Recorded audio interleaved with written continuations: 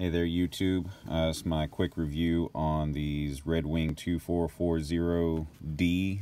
I just bought them today. I literally wore them out of the store. Definitely about $100 over my budget, mainly because I got upsold on these inserts that they have. And yeah, I might be a sucker for them, but you know, I figured I've been going through cheap pairs of Carhartts over the years, and I just got fed up with them falling apart, you know, quickly, 6 to 8 months. So I figured I'd spend my money and buy myself a really good pair of boots.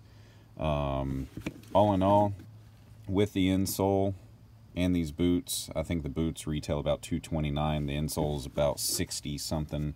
I was probably out the door around $312. Yeah, that's $312 for a pair of boots. No joke. But I was sold on the fact that I can bring them in as many times as I like, whenever I like, to get treated, cleaned, and from what I hear, that's what you're supposed to do with boots. You're supposed to treat them with leather softener and waterproofing protectant. Now these boots are waterproof. They come with I think it's either aluminum or composite toe. It's not a steel toe. I like the look. A lot of steel guys, I work commercial concrete. We're on rebar and hard concrete all day, every day. 10, 12-hour days sometimes. A lot of the older guys, keep telling me, get the Wedge because, I'm getting older. I'm up there in my late 30s. Back's starting to hurt, knees starting to hurt, feet hurt all the time. These are Vibram soles. I've never heard of that before, but the sales guy said, that's top of the line. I'll have to do some research on it. Again, I literally just bought these today. I like the look of them. They don't look shiny, sparkling, brand new, so hopefully some of the guys won't give me a hard time about buying some expensive shoes. Some of the younger guys kind of make fun of you when you drop a lot of money on boots, but the older guys, they swear by the Redwings. I've owned Redwings in the past, and they were terrible. It wasn't this model. It was the heel kind, composite toe, lightweight. Gave me heel spurs. I mean, the worst I've ever had. I went through 2 pairs of them, and I did wear those past their lifetime. I literally wore the sole completely off. I don't have those anymore to show you, but it could have been that I just wore the boot past its lifetime, and that's what caused my foot pain. It happened more on the second pair than it did the first pair. So real quick, and then I'll finish up. So I went to Wedge. I'm going to update this video if you guys remind me in 6 months, 3 months, if anybody asks. One thing, it looks like it is going to pick up a lot of gravel. I got a pea gravel driveway.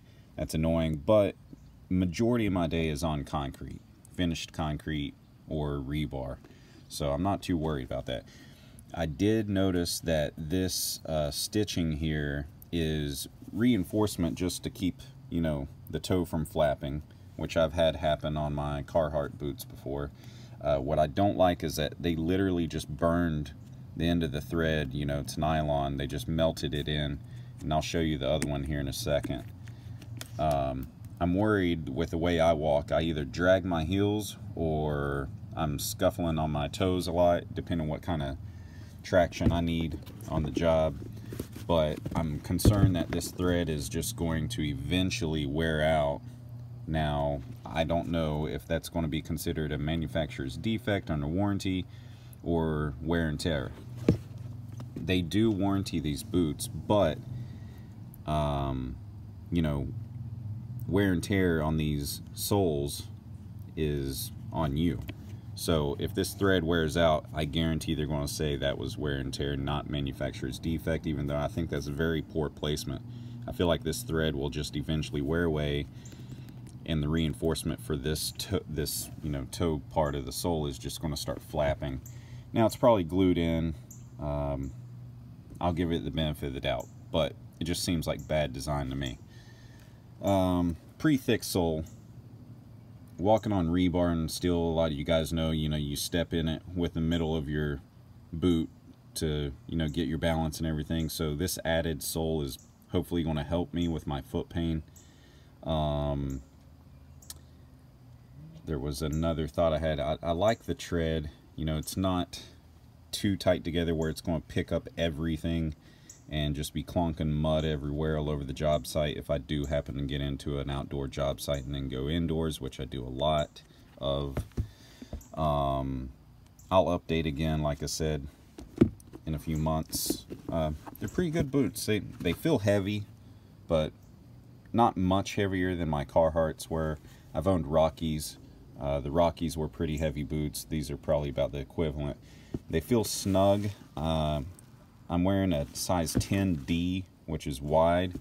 My toe does not hit all the way to the front. Now, I wore 9.5s on my Carhartts, just to give you an idea how different brands can size differently. Nice thick pad on the ankles, which I need because I bang my ankles a lot on rebar and beams and stuff when I'm walking through jobs. I don't wear these during concrete. I don't wear them in wet concrete. I got rubber boots for that. So these guys are mainly just for, prep work, finish work, stuff like that.